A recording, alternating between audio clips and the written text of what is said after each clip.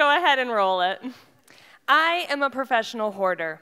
I hoard history and all of the stories that are told through everyday objects. I spend my days at the Museum of the Rockies with fine characters like this, and I preserve and protect the objects that help us all understand our collective past and how that past informs our present.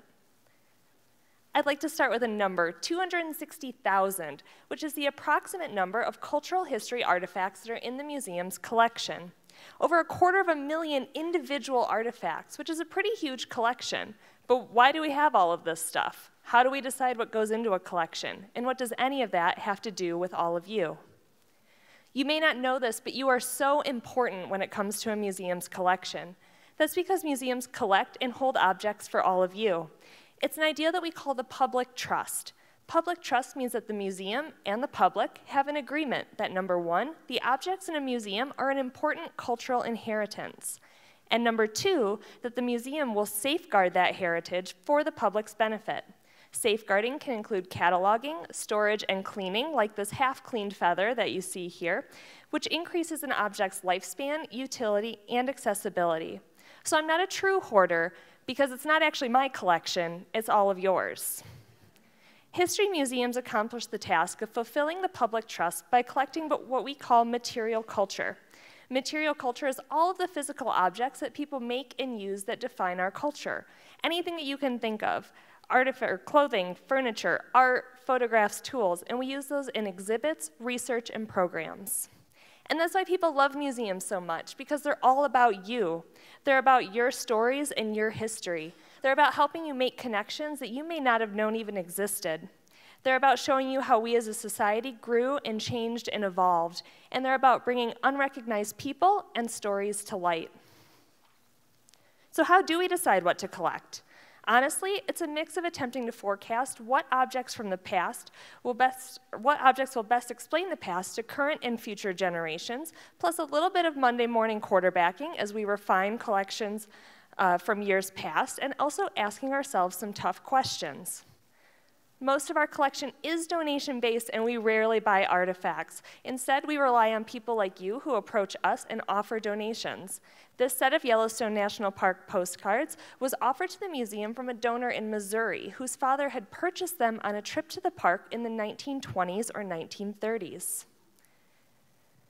When an object is offered for donation, we think about a couple really important questions. First of all, where did this object come from? You see here our Yellowstone National Park bus, which was turned into a tow truck, because we tell stories of people who lived in the Northern Rockies region. This tells stories of tourism and motorization in the park. We also ask who owned or used the object, which we call provenance.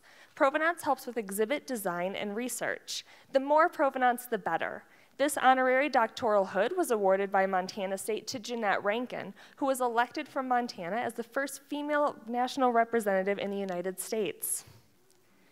We also consider how the object fits in with the rest of the collection. Do we already have several of that object? Do we need any more? What you see here is a small portion of our teapot collection, so we probably don't need any more teapots. Unless your teapot has really great provenance, like it was John Bozeman's teapot, and then we can talk about it. We also ask if we have space to store the proposed donation. Our collection is so large that only about 0.5% is on exhibit at any given time, so most of our collection does live in storage. If we don't have enough space to store and care for the object, it would be unethical for us to accept it. To give you even more of an idea of the variety of objects we collect, the ways that they intertwine, and the stories that they can illustrate, we're going to play a little game of 6 degrees of separation using the museum's collection. And we're going to link this railroad cap with this sweet pea can. We're going to visit MSU, Yellowstone, and Big Sky along the way. Our first stop on the magical history tour is this Northern Pacific Railroad brakeman's cap, which dates to the early 20th century. Railroad expansion had many impacts on the West, including by increasing tourism to Yellowstone Park as the Northern Pacific reached Livingston in 1882 and Gardner by 1902. Around the same time, the Army had taken control of the management of Yellowstone and established Fort Sheridan at Mammoth in 1886, which later became Fort Yellowstone in 1891. This is a 1911 Colt Service pistol, which dates towards the end of the Army's control, which was transferred to the Park Service in 1918. Nowadays, it's not Army forts or railroad lines that brings people to Yellowstone. It's usually recreation. But recreation and recreational technology has changed over time, sometimes really dramatically. I think we can all be glad that our cross-country and downhill skis are no longer made of wood with leather strap bindings. We can't talk about skiing without talking about ski areas. This is an Emmy won by Chet Huntley for the Huntley-Brinkley Nightly News on NBC. Huntley was born in Cardwell, Montana, and was integral to the development of Big Sky, both the town and the ski area, by helping to secure 11,000 acres for the ski resort.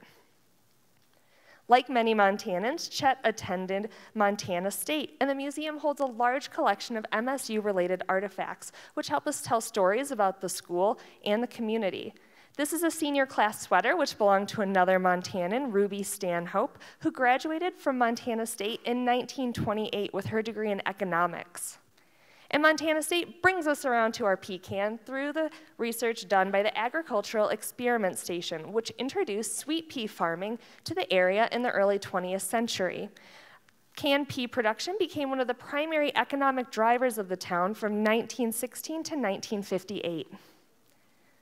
These are just a few of the many wonderful, rich stories that we hold for you on shelves, in boxes, and on exhibit at the Museum of the Rockies. If these shoes could talk, I'm sure they'd have some stories of their own, especially those platforms.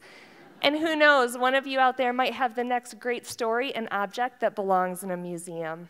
Thank you.